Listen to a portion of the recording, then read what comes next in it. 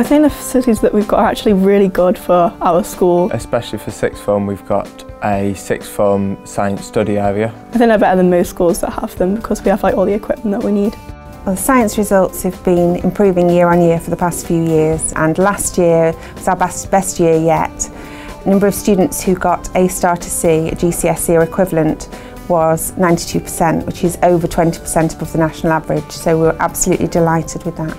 Uptake at A levels is really strong, particularly biology for this year is a record number of students. The teachers are quite inspirational, especially the chemist teachers have got experience in the field. I think the teachers here are so good that people just realise that it's actually a really good opportunity. From doing experiments, you learn more physically, and I can learn better from that than just reading from a textbook.